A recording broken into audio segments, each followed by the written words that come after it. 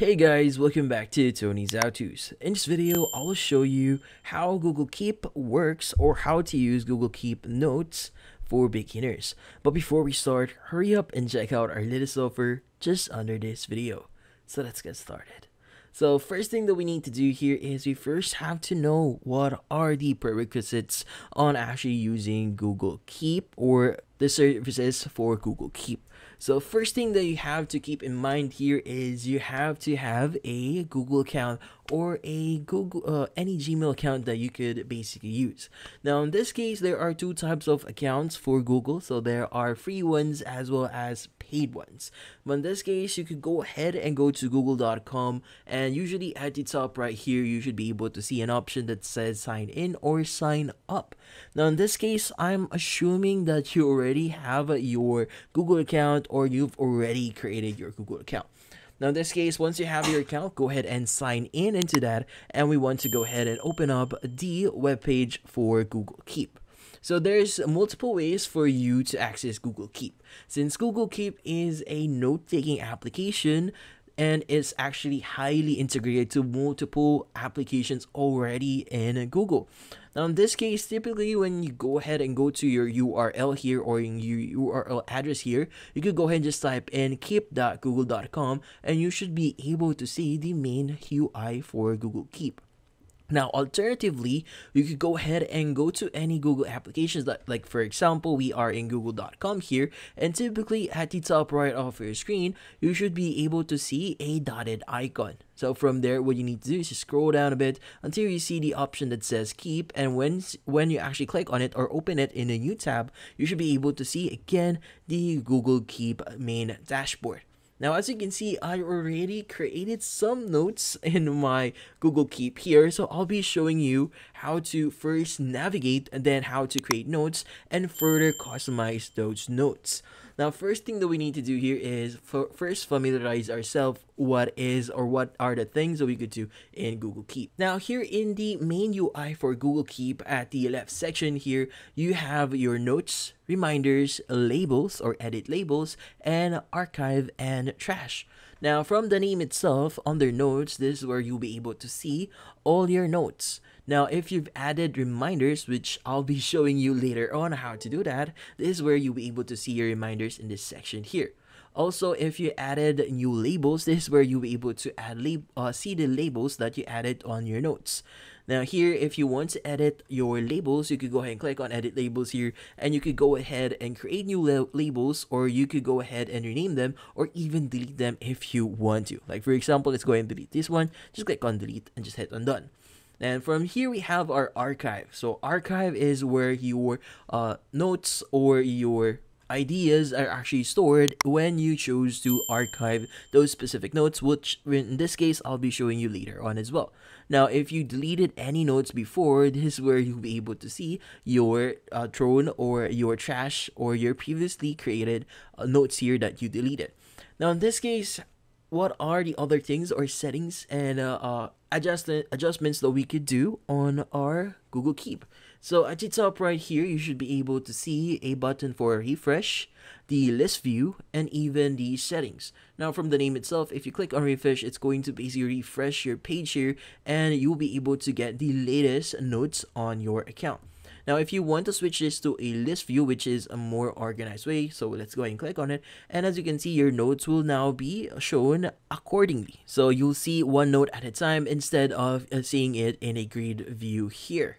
Now, if you want to view more settings, just click on settings here, and you have the following options. You have settings, enable dark theme. Like for example, if you like the dark theme, you could go ahead and just click on it, and as you can see, we now have the dark theme. Now, the other option here is send feedback, help, and if you want further assistance on using their services, you could go ahead and help, or if you're having troubles, you could go use the help functionality here as well. Now here we have the apps download and keyboard shortcut as well. So let's go to settings here, and as you can see, there are a few settings that we can change here. Like for example, add new items to the bottom, move check items to the bottom, and reminders by default, and sharing if you want to enable that. Now in this case, if you want to enable or disable some of the settings here, you could go ahead and just disable or enable them. But for now, let's go ahead and keep the default settings here. Now, for us to add our notes, what we need to do here is it's just basically type in into the center of our screen here. It says take a note.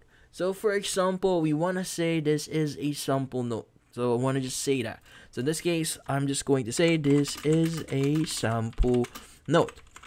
Now in this case, there are multiple ways for you to add notes. So by default, you could go ahead and just type anything that you want to do here. Like this is a sentence. And from here at the bottom section, you have the following options. Now, if you want to add reminders to specific notes, like for example, this is something that you should be doing like later in the day or sometime in the future, you could go ahead and click on it. And from here, you could set the time or later today, 8 p.m., tomorrow, or next week. Now, you could also pick a date or end time for it and a place if you need it. Now in this case, like for example, you want to pick a date time, you could go ahead and change the date, like for example, for tomorrow, 4:30 p.m. And from here, we want to make sure that we set this to does not repeat. But if you want to repeat this, or you want this reminder to repeat maybe daily, weekly, monthly, yearly, or custom here, you could go ahead and do that. Now in this case, let's go ahead and enter this one. And also, you also have the option here to add collaborators. So this case, when you click on it, you'll be able to add someone into this specific node. And from here, you just need to input their email and you'll be able to add them as a collaborator. But in this case, let's go ahead and click on save. Now from here, we have the background options as well. Now in this case, background options are a way for you to customize your node. Now in this case, we have the groceries here, food, and the music here, or just simple colors here. So depending on what you need to do here, you could go ahead and choose an appropriate one. Like for example, let's say this is for groceries or even music. So let's say this is just music. Now from here, we also have the other options. Like for example, if you want to add images into your notes, what you need to do is just click on the add image here. And from here, you'll be able to choose an image that you want to upload. Like for example, we want to upload this picture here. Click on open and we'll be able to add that image into our note here. But in this case, let's go ahead and go back. And from here, we also have the option that says archive and more and undo. Like if you added something recent here, you could go ahead and just basically click on undo or redo for you to take a step back or step forward on what you did recently. Now here, if you click on more here, we have delete node, add label. If you want to add a label here, for example, let's go ahead and click on add label here. And let's say we want to basically name this as a test. So this is a test label. So let's go ahead and click on create test. And as you can see, it's now added. Now from here, we have the other option as well for make a copy, add drawing, show checkboxes, grab image text, copy to Google Docs if you want to copy that, and also version history. But for now, let's go ahead and click on anywhere here. And as you can see, that node will now be added as well as the tag for that specific node. Now, in this case, you could go ahead and click on the label here. And as you can see, that node is now added into that specific label, which is a great way for you to basically organize your notes and be in track, or basically categorizing them in a specific location or in a tag, which makes things a lot clearer and a lot organized. Now here, let's go back into notes. Now another cool feature here on Keep or Google Keep is you also have the option to create lists as well as create drawings. Like for example, you want to create a list, like for example, this is for shopping. I want to say this is for shopping, and in here I want to list some items. So in this case, maybe I want to say I need to buy a banana, and I also need to buy bread. And from here, we could go ahead and add another, like for example, background options. We want to choose grocery here.